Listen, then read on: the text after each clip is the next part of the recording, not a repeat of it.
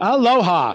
You're watching F5 On Demand. I'm Senior Technical Marketing Manager Peter Silva. We're at the Sands Expo at the Venetian in Vegas for AWS reInvent. We're in booth 721. If you're at the show, please come on by and visit us, learn about solutions for the application world.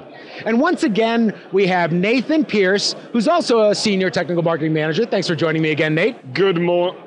Can I have a handshake? It's 11:59, I was just checking. It's morning. What time is it in the UK right now? I don't know. That's a bit complicated for me right now. Now back to our program. So you might have seen we just did a cloud bursting video, so maybe check the one down below or above or somewhere out to check it out. But you might have heard about the F5 synthesis. It's our architectural vision comprising of 3 components: the high-performance services fabric, which is essentially our platform, the intelligent orchestration of those services, and then the simplified business models for you, our customers, to make it much easier to ensure that no application is left behind. And if you saw the cloud bursting video, we actually just switched spots. That's pretty magical, isn't it? He loves that stuff. So this time, the cloud bursting piece is really a temporary solution. Yeah. It's a short-term requirement for increased workload, but it's traditionally very short. It's burst out what you need. We track the workload back in your data center for a single service or application maybe. Right. And so now let's talk a little bit about cloud migration. So it's not a temporary situation, it's more of a either permanent or long-term type of scenario where you're putting your applications out there in the cloud. We're definitely not talking about wind patterns when we talk about cloud migration. We're talking about migrating a line of business or a department to a cloud provider. So yeah, let's go through a scenario, use case.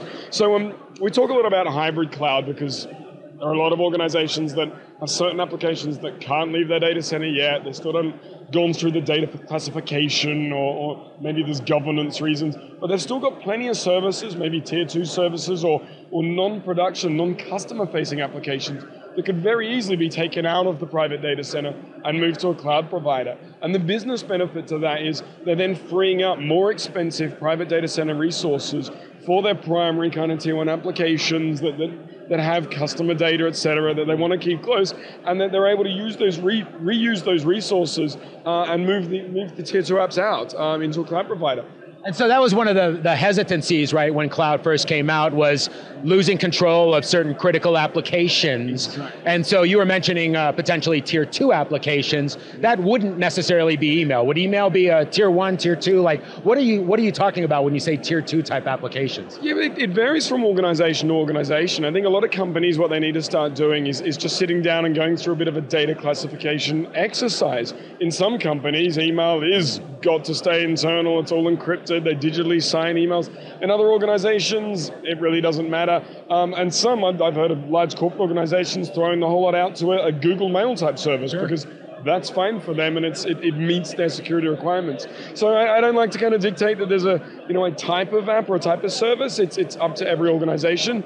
But I think every organization's definitely got apps and services that could easily be pushed out into a cloud provider. Yeah, kind of the first step is figuring out what those may be versus just, chucking whatever out there. Yeah, exactly, and a bit of fingers crossed networking and see what happens. So yeah, let's go through a customer scenario. So one of the most popular ones, and this is one we've written a reference architecture about, and in fact, this morning in the general session, keynote session, they validated that Dev and Test is still the most popular department, business unit, be pushed out to an infrastructure as a service provider. What these guys need to be able to do is replicate their internal environment exactly the same, so when it goes out of production, it will work the same. But the problem they have in a lot of Dev and Test is you've got previous versions of an application, they have to keep those environments running because they've got to support them ongoing. They can't just delete them and make them go away. And then they've got to constantly ramp up brand new environments. You don't want a team of developers sitting around for 2-3 weeks while you get new infrastructure in and build it up. So there's a lot of equipment sitting there because it might need to be tested against, and then a lot of need to spin up brand new environments. You can imagine how much wastage you get in your data center. So these environments typically are virtualized. Many data centers are virtualized now. So wouldn't it be great if you could just lift those virtual machines, take them out of the expensive private data center, and just have those guys run straight out of a cloud environment? Cool. Brilliant idea. Did you come up with it? Yes, it was my idea. No one had ever thought of it before me.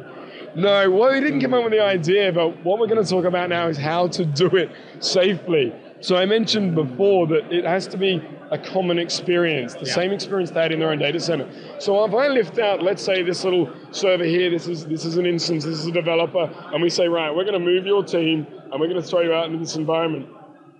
Now in their private data center, they're a very clever organization because they've invested in F5 technology to keep it fast, available, and secure. If we throw them out of the cloud environment and get them developing without that same security policy, delivery policies, then what's going to happen when they bring that back in and put it into production? Right. Things aren't going to be quite that good, are they? Especially a WAF, huh? Imagine a web application firewall with all the policy built into that, protecting against cross-site request forgery, SQL injection. Anyway, back to cloud.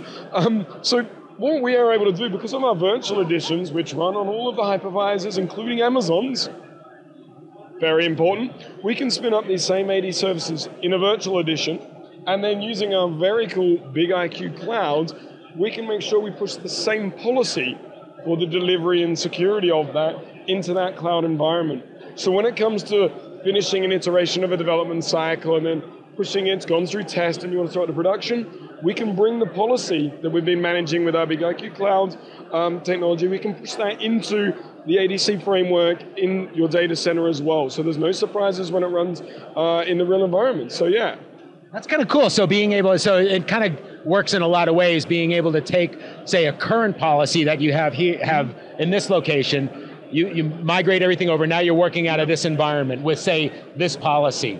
And then as you're doing testing, all that, development piece, probably a new policy is then generated due to the testing and other such stuff. Correct. And then being able to then take that policy that was kind of tested, built on this side, and bring it back into production to either coexist or even replace the previous policy. Precisely. So your software-defined application services, the things that are keeping all of this running, making it all agile, it's consistent across the board. And we do this using our IAP technology. So we've templatized our configuration. So instead of having to remember hundreds of commands and mouse clicks to perform, we build it into this policy and we can push that policy around with the application. So this is what we manage with our Big IQ Cloud product. So, pushing the policy for the delivery with the app at all times and keeping that up to date.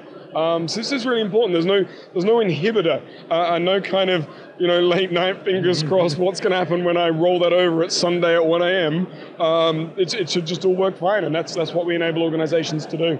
Excellent stuff. Always love hanging out with you, Nathan. We have great conversations. It's always fun, huh? Yeah, cool, man. Love it. Well, there you have it. A little bit more about our cloud migration reference architecture.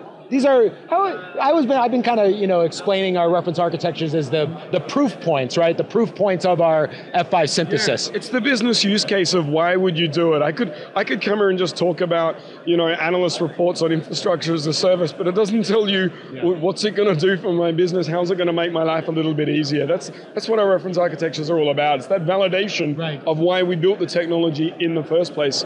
And being able to essentially grab it and deploy it today. Yeah, exactly, yeah. Nice. Yeah. Ah, good stuff. So, reporting from Amazon Web Services, the sign's right up over there, the AWS reInvent Conference. We're in booth 721. If you're at the show, please come on by. So, for my good buddy Nathan, I got Natasha behind the lens again. Thank you, Natasha. I'm Peter, and we're with F5 Networks. Thanks for watching.